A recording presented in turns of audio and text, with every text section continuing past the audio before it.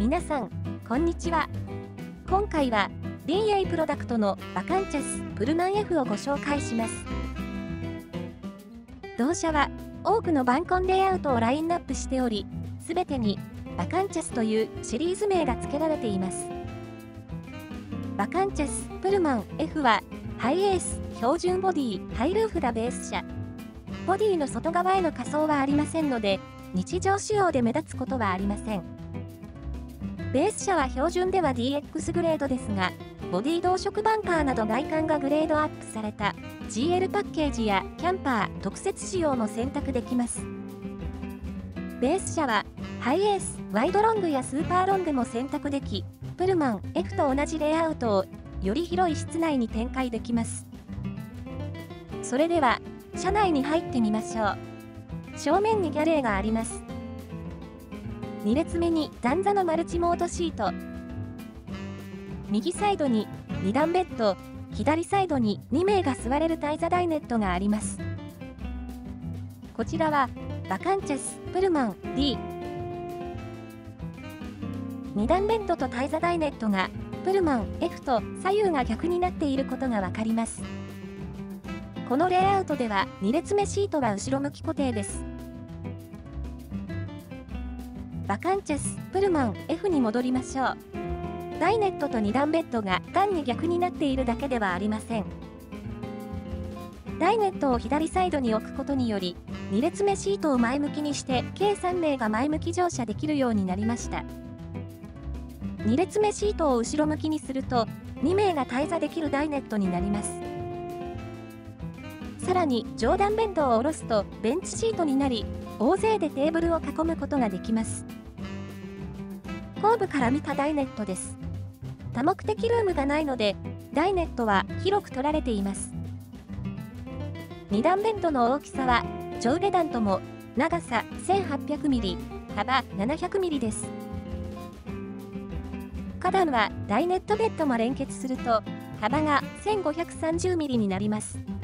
これは家庭用では、ほぼクイーンサイズのベッド幅に相当します。ギャレーはキャビネットの前が広く取られており、調理しやすくなっています。ギャレーキャビネットの上にはコンパクトなシンクとフォーセットをビルトイン。ギャレーキャビネットには40リッター上開き式冷蔵庫が標準で収納されています。シンクの下には各10リッターの給排水タンクが収納されています。ギャレーの上部には電子レンジを標準装備。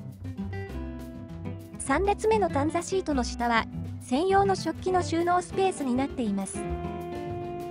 後部右側の収納。リアゲートを開けてアクセスできます。アウトドアグッズやペットの遊び道具などを収納しておくと便利です。運転席、助手席の上にはオプションで棚が設置できます。シュラフなどの寝具を置いておくのに便利かもしれません。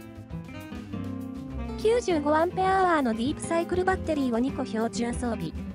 リチウムイオンバッテリーはオプションで用意されています。ここには電装系を収納。外部電源入力とチャージャー、2000W 制限波インバーター、計 200W のソーラーシステムも標準装備されます。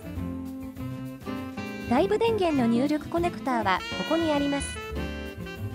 200W のソーラーパネルはルーフの後部に設置されています。オプションで車載用セパレートクーラーを設置可能。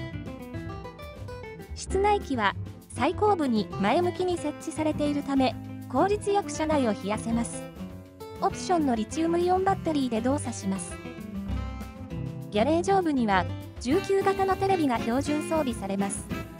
角度を調整するアームで設置されていますので、ダイネットから視聴できます。いかがでしたか？